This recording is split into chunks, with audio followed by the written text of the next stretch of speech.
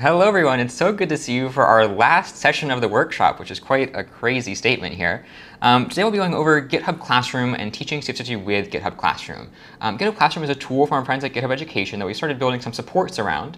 And as David has just said, you can do everything you need with the course using our own tools, Submit50, Code.cs50.io, and so on. But if you're interested in doing something more advanced, having more flexibility, more autonomy, you can certainly use GitHub Classroom for that. And the plan for today will be to show you at a high level what is GitHub Classroom, and then going through a demo of how you could use GitHub Classroom. And Rangshan will help us see a student point of view using GitHub Classroom too. So GitHub Classroom is, again, based off of GitHub's infrastructure. And if you want to go see it, you can go to github.com or classroom.github.com to go ahead and see the homepage for Classroom. You're welcome to follow along if you'd like. And it's important to know that all of what Classroom offers is really based on GitHub's infrastructure. So if you're familiar, for example, with having a notion of a classroom, we can think of that as simply backing up to a GitHub organization, where a GitHub organization is a collection of repositories. Now, these repositories in GitHub Classroom are really just assignments. Or again, a repository is some collection of code here. So every assignment in GitHub Classroom is really just a GitHub repository. To show you some visuals here, here's what our classroom looked like in fall 2021. Where we had this organization called GitHub Classroom for CS50. This is our classroom for the fall course. And inside that organization, we had several repositories, one for each assignment. And what students would do is they would go ahead and accept that assignment and create their own repository, their own version of that assignment inside our organization. So a student might see something like this for an individual assignment. They would go ahead and see, if they're working on DNA, the distribution code inside a repository that they could then clone for themselves and submit work to. So again, all of what we'll talk about today is based on GitHub's infrastructure using organizations and repositories. Now, GitHub Classroom offers some UI kind of overlays to this idea of organizations and repositories. If you were to log into Classroom and you were to make your own classroom using their interface, you might see something like this. You would see a list of assignments that you have created, where each assignment is, again, just a template repository. And you can create that list of assignments to distribute to students based on those repositories here. So let's say I've made a birthdays assignment, a Caesar assignment, and a cash assignment.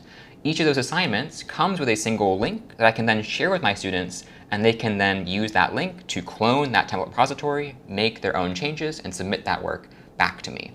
So for example, a student might say something like this. If I send them a link, they would see, accept this assignment, DNA, and once they do, they'll be able to see their own repository inside my Classroom organization that they can, again, submit work to. As they work on that assignment, they're able to run what we call an action workflow. In this case, we can talk about that as auto-grading. This action workflow runs Check50 for us and gives a student back a score that I can then see in my own classroom. So let's say a student worked on DNA. They could do an automated commit, and they could then see that action workflow run and see how many tests in Check50 they have passed. And then later on, if I want as a teacher to leave feedback on their work, I could use GitHub's pull requests feature to leave a comments on their work in this repository. So if you're familiar with PRs, I could go ahead and leave a comment like this saying, very nicely done for their work on a certain assignment using the pull request feature in GitHub. And once I do that, let's say I have a whole collection of students whose work I want to see, I can go to GitHub Classroom's interface and see all of their scores in one place. Out of the way here a little bit. You can see I have Hermione, Harry, and Ron who've all submitted work to me. And I can see how many tests they've passed. Hermione has 21 out of 21. Harry has 1 out of 21. And if I wanted to, I could download their grades using a CSV file here. I could also download all their submissions in a single zip file using the download repositories feature here. So this is what GitHub Classroom offers us. It offers us a chance to create our own assignments, to distribute them with template repositories, to have students have their own space in which to work on them, and to submit that work back to us so we can leave feedback and see their grades. So let's actually dive into how we could do a demo of this and seeing how we build our own GitHub Classroom. So I will go over to classroom.github.com, and the link is in the chat here. And the first thing we need to do is sign in with your GitHub account. So I'll go ahead and sign in here. And once I do that, I should see I already have a classroom open. But if you'd like to make your own, all you have to do is click on this New Classroom button up here. And notice you'll be prompted to select an organization for your new classroom. So again, GitHub Classroom is based on GitHub's already existing infrastructure around organizations. So you'll first make a new organization, and you'll then tie that organization to your GitHub Classroom. So I have already done this, but if you want to, you can go ahead and create an organization.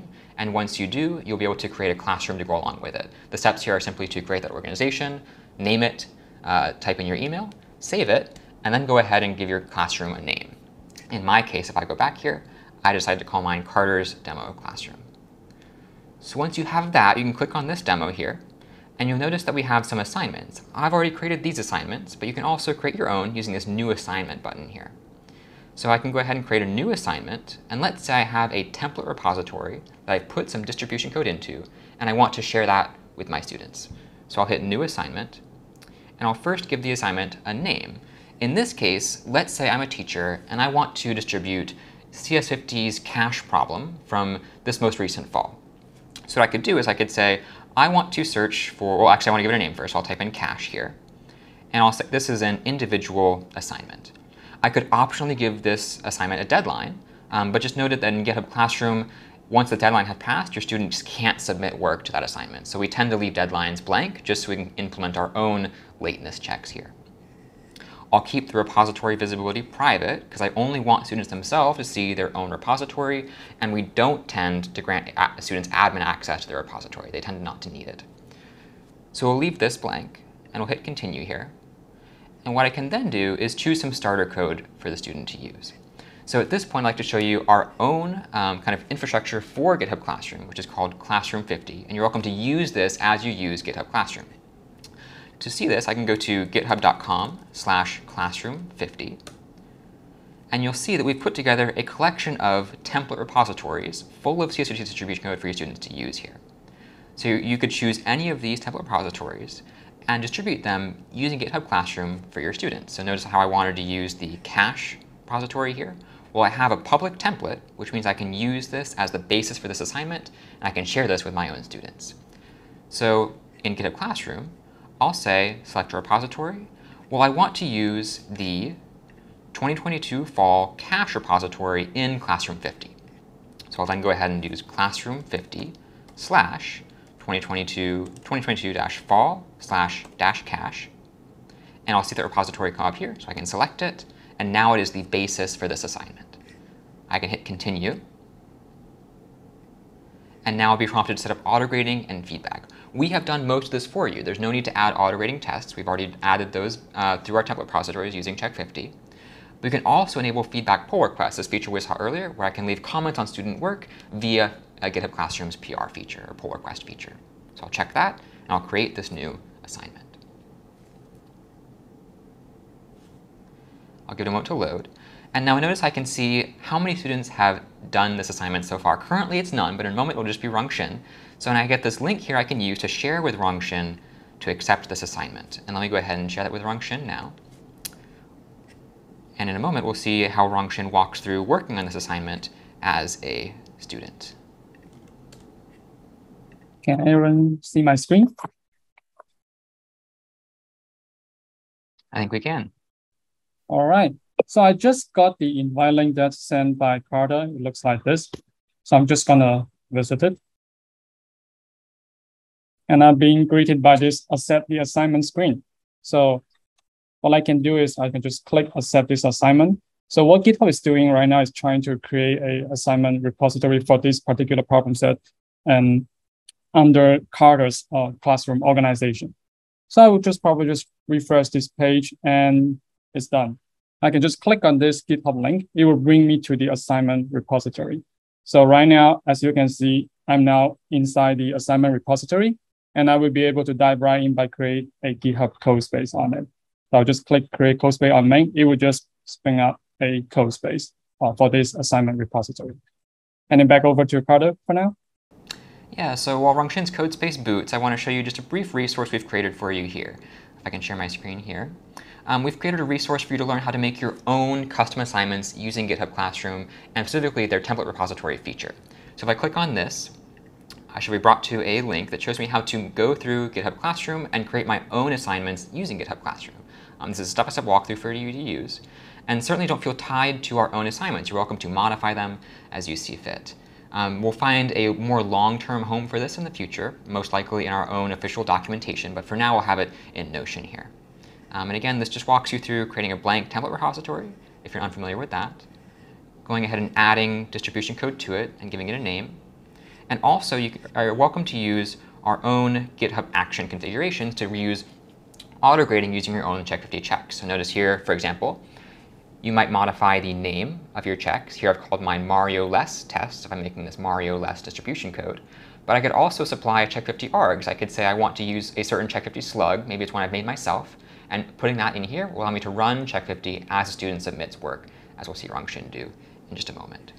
And this is all configurable using this main.yaml inside the GitHub repository, which again, this documentation runs you through. At the very end, you should have a repository that looks a bit like this. And Rongxin, are you ready to show us the student view? Okay, just one moment. My code space is still putting up. As I mentioned earlier, the first time student launch in the code space, it takes time to put the image and extract the image. So. And also just to give you a more long tour of GitHub Classroom, we can go to Classroom 50 here, and we can see a few other repositories that we have. So currently what we've done is we've added all of the assignments from 2021 fall, but it's our goal to update these as we go through and update CS50's own assignments. So we've called them 2022 fall to symbolize that these will be the ones in use for teachers this next fall, but as we have the course this coming fall, we'll update those for the next year ahead. Rongxin has already accepted my assignment. So here I have this student named Rongxin Liu test, and I can see that at the moment, Rongxin's latest submission doesn't quite pass all of the checks, but maybe eventually they will. And I can go over here and I could download a CSV of all the grades for my students so far. I got here simply by going to my classroom, clicking on the assignment I distributed to Rongxin. In this case, it was cash. And then I can see all the students who have accepted this assignment, as well as all the submissions to this assignment so far. So I'm ready to reshare my screen. One moment. So right now I'm in CodeSpace again, but for this particular assignment only. So as you can see, I am now open a cache.c file, which is the distribution code from the template repository. My goal is to finish this assignment, of course, but right now, for the demo purposes, I won't be implementing all of them. I will just quickly maybe finish this one, but doing it incorrectly. So let's say I finish this particular function. I just want to submit it. Right now, what I can do is just quickly make a push and type in this. This is my submission. And I will just quickly make a push. Thing change. So what it does is actually push the changes I made for this assignment back to this assignment repository. And as you can see, it will just trigger the action workflow, which is run the auto grader. And again, this is my submission that I just made. If I click on it, we can see that the auto grading is running. It takes time to run the auto grading. Again, it's pulling one of those code space image that we defined so that we are running the check at the exact same environment as if students are working on their problem set.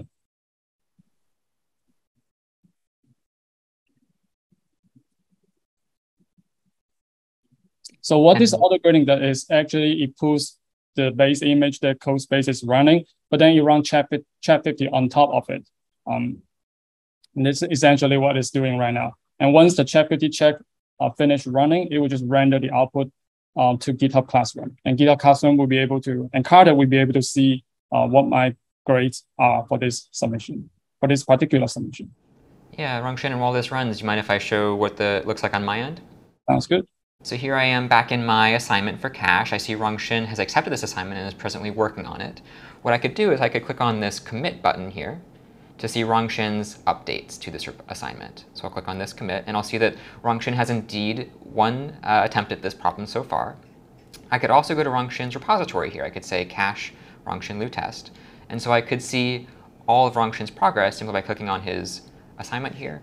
And now I can see that he's indeed returned cents over 250.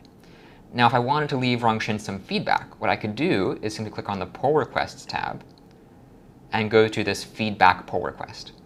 By clicking on this and choosing files changed, I can see the updates Rongxin has made. So I can see that he modified particularly this line here, 47. And to leave a comment, I can use the very same GitHub UI. I could click on this and I could say, maybe think about how this math will work out. Try thinking of an example with 25 cents. Do you get back 1 reporter. So I could leave that comment, and I could add a single comment. And now, the next time Rongshin goes to that feedback PR, he'll be able to see that comment on his own work. And once Rongshin's tests have finished, I should be able to see an updated score for Rongshin, which in the end will probably still be this number of checks out of 14. So I won't see too many changes here, but Rongshin, is yours finished running in a way that we can see it? Sure, let me reshare my screen. So right now, by the way, I can see Carter's comment now, and I can reply to him, but not right now. Since I did not correctly solve the problem set, of course, I failed the auto grading, but then I will be able to click on it and see what check I'm failing. This is all the check 50 checks we already implemented, but this is now rendering on GitHub's action workflow. So as you can see, it tells me I did not return integer for number of cents. I did not correctly reject negative input, that kind of thing. So I will be able to get feedback from this from this action workflow result, and for this particular submission. I can keep resubmitting until I probably solve the problem, but this is the feedback that student would get from this auto grader. And I was awarded 2 out of 14 points, probably because some of the boiler codes, probably because my cache compiles, and so I passed all those checks, but I did not pass the remaining checks. Yeah, thank you for sharing, Rongshin. So that is the student view of things. And to close us out, just to make sure you have access to all the features that GitHub Classroom offers, I'd encourage you to go to, if you're in GitHub Classroom, go to the Settings tab over here, and you should see an option to verify your status as a teacher. So through GitHub's Global Education Campus, you're able to receive the Codespaces feature for your own students. If you click Get Verified here, you can go through GitHub's process to receive the features that Rongshin and I have just gone through here. But overall, this was our tour of GitHub Classroom. Again, all of our tools we've previously seen so far, code, CS50, submit 50, check 50, and so on, you can all use with teaching your CS50 Classroom. But if you'd like more autonomy, more flexibility, and so on, GitHub Classroom is one option for you. So I just want to show this to you all today, and we'll pause here and take a few questions.